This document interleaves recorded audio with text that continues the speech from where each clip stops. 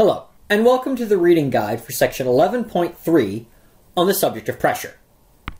Section 11.3 begins on page 389 at the bottom of the page.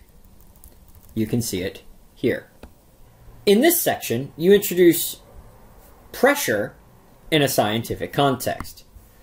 Pressure is defined as the force per unit area.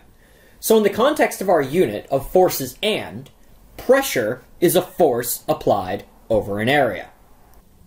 Now, the unit of pressure is known as the Pascal, or Newton per meter squared.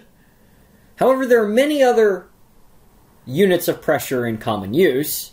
There's the millibar, pounds per square inch is the imperial unit, as well as millimeters of mercury, which we will discuss in greater detail when we talk about air pressure.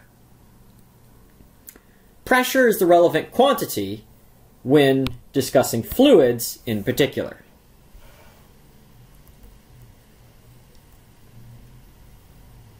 Example 11.2 is a very nice example on how to calculate air pressure and converting from air pressure to force via area.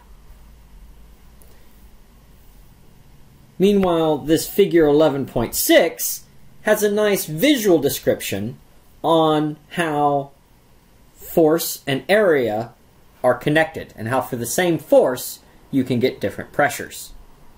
Be sure to pay attention to this statement here at the bottom of the page. It's easy to lose. Pressure is exerted on all surfaces. What do we mean by that? You have some nice examples here on page 391 in the context of a tire and a swimmer. And this is all you need to read. You don't need to read 11.4. We will come to that in class as an application of Newton's second law. I just want you to really understand what pressure is in terms of a force over an area and be comfortable manipulating that definition.